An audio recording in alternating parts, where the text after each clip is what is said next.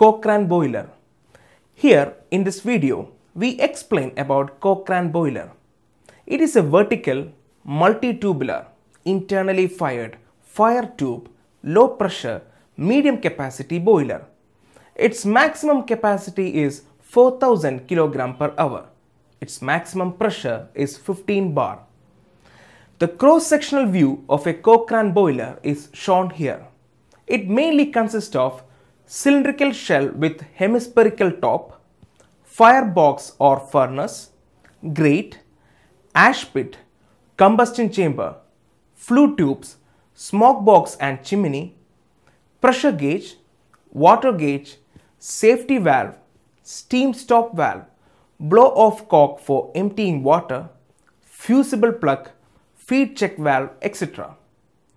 The boiler is filled with water to a certain level using a feed pump.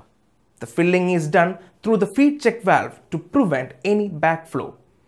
Coal is fed on the grate through the fire hole and burnt.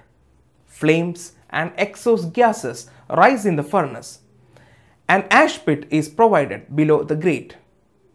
Ash formed is collected in the ash pit and removed at intervals. From the furnace, the exhaust gases pass through the flue pipe to the combustion chamber lined with bricks. From the combustion chamber, the hot gases pass through the horizontal fire tube into the smoke box. The gases from the smoke box escape to the atmosphere through the chimney.